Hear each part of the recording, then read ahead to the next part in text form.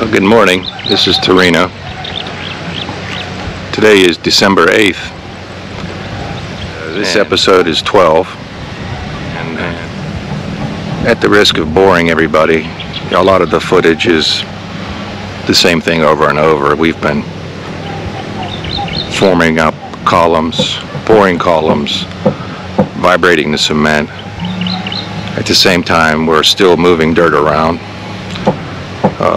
leveling off the plot, getting ready for some compaction of the dirt where the floor will be, and also we're lining up our electrical and plumbing plans. We have some high walls now, and I estimated where the ceiling is going to be in the garage, and it's going to be 3.2 meters headspace in the garage.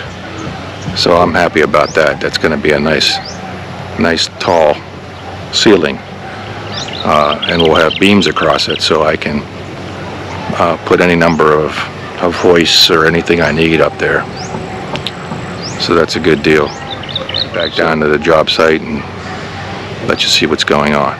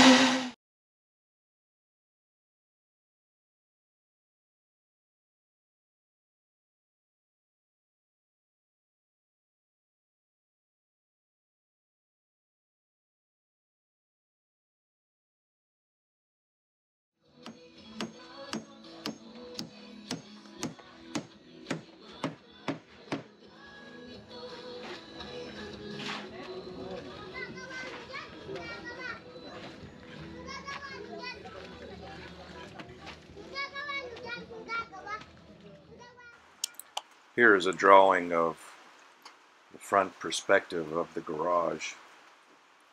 As you can see, I made some markups early on here, and some of this has changed.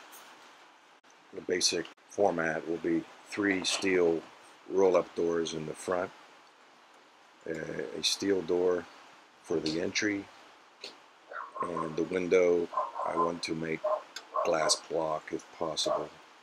The drains on the roof will actually be 3 drains towards the street, with the roof slightly sloping to allow those 3 drains to evacuate water. What you're looking at here is the blueprint for the foundation. Up in the upper left corner, you'll see the outline of a little office. I decided to remove that, thinking that I'm going to create my own office later, and so it'll be easier to plan the space, and I'll just make an office out of drywall probably. In the center of the garage, I'm going to have a sump pump at least 1 meter deep with about 6 inches of gravel, and that's where I'm going to put my 1 horsepower electric sump pump in case we get water inundated like we did in episode 4 and 5. What we really found out is that we don't have a high water table here. We're up in the foothills of Tayabas and in the mountain here. But in hindsight, what really happened with all that water was a combination of Typhoon Paang and just severe heavy rains for 2 weeks. That's where all that water came from. Having said that, I did install a 6-inch French drain all the way around the perimeter, the inside perimeter of the foundation. We're excavating the outside perimeter of the property for construction of a concrete viaduct that's going to intercept any water that could be inundated from the rice fields around us. So I'm not really anticipating any more issues with water.